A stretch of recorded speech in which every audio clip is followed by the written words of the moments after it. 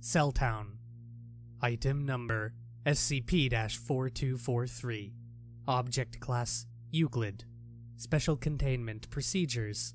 A barrier has been constructed 100 meters around SCP-4243's perimeter. SCP-4243 is to be constantly monitored for breaches in its wall. Standard disinformation, aircraft redirection, and satellite imagery doctoring protocols apply. During explorations of SCP-4243, no personnel are to enter the basements of houses unless specifically ordered to by the head researcher. SCP-4243-A instances are kept in BSL-3 compliant humanoid containment cells at Site-234 for study. Description: SCP-4243 is the ghost town, Frogtail, in northern Nevada, USA. SCP-4243 is comprised of approximately 350 houses, 200 cars, and 20 storefronts. Houses within SCP-4243 autonomously construct themselves from piles of wood, metal, and stone located in large dumps throughout SCP-4243. These houses possess additional anomalous properties depending on their type. Storefronts are entirely non-anomalous. SCP-4243-Blue are blue houses capable of freely moving along roads by scuttling with dozens of loose planks on their undersides. After an average 2 years from formation, SCP-4243-Blue instances move to a small park and break down into rubble, which then moves into the nearby Jackson dump to form new houses. SCP-4243-Red are, on average, the largest group of houses present. SCP-4243-Red instances encompass a variety of shapes and styles, consistent with typical American housing architecture from the 1850s to 1950s.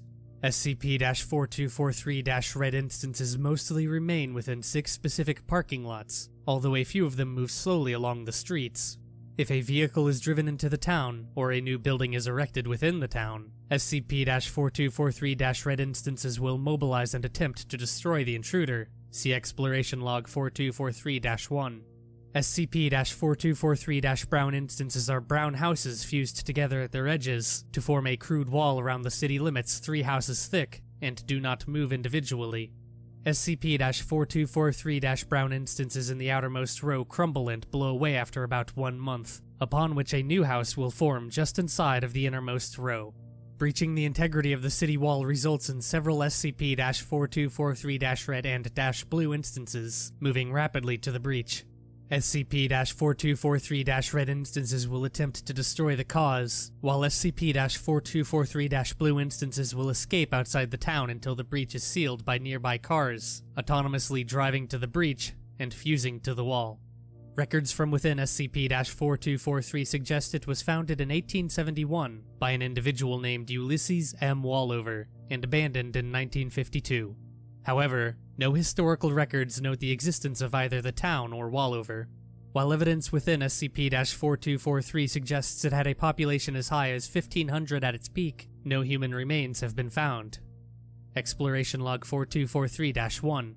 On February 31st, 2012, MTF Mu-101, House Hunters, was deployed to investigate SCP-4243.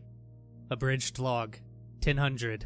MTF Mu-101 attempts to enter through the front door of an SCP-4243-Brown instance. 1010. Upon discovering a lack of interior-facing doors, MTF agents blow a hole in the wall with demolition charges. 1011. The house collapses. MTF agents evade 4 SCP-4243-Blue instances escaping through the breach. Outside backup reports these houses subsequently becoming inactive within 20 minutes. 1012. 20 automobiles of various makes autonomously drive to the breach and pile up, fusing to the walls to seal the breach. Agent Campana is trapped between 2 cars but is freed safely. 1016. SCP-4243-Red instances arrive. The larger instances open their garage doors and attempt to engulf the team, while the smaller instances open their windows and doors to release several dozen pieces of furniture each. 1028. The team partially splits to avoid the SCP-4243-Red instances. 3 agents, Tennyson, Takala, and Palacio, enter an SCP-4243-Blue instance about 0.5 kilometers from the breach. The furniture within the house is organized into several large piles. Electrical wiring is not located within the walls, but instead strung haphazardly throughout. 10:30. Agent Palacio enters the basement, a small concrete room with several hundred pages of blueprints lining the floor, lit by a single light bulb. 10:31. Agent Palacio lifts up a page to inspect it, and is pulled into the pile of paper. The house begins to shift and vibrate. 10:34. Agents Tennyson and Takala observe several interior walls changing position and manifesting new furniture. 4 new doors appear in the house, and several dozen duplicates of Agent Palacio emerge from these doors and run to other houses. 10:37. Agents Tennyson and Takala escape the house as it collapses. Approximately 400 instances of Agent Palacio have now been produced by the house. 10:46. Agents Tennyson and Takala regroup with most of the other agents. SCP-4243-Red instances have released hundreds of identical wooden desks, which latch onto any Agent Palacio duplicates they encounter and immobilize them, until the SCP-4243-Red instances can engulf and consume them. 16 SCP-4243-Blue instances have been destroyed by the duplicates. 10:48. Remaining agents decide to retreat, while the SCP-4243-Red instances are occupied. 11:09. Agents successfully breach the wall again and exit. 11:36. Last of the Agent Palacio duplicates destroyed by SCP-4243. End log.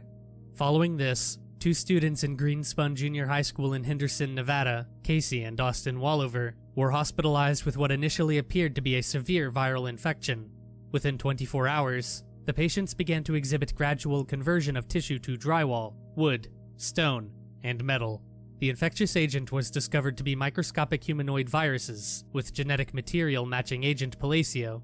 Foundation agents quickly enacted a cover-up, and the children were placed under Foundation custody as SCP-4243-A.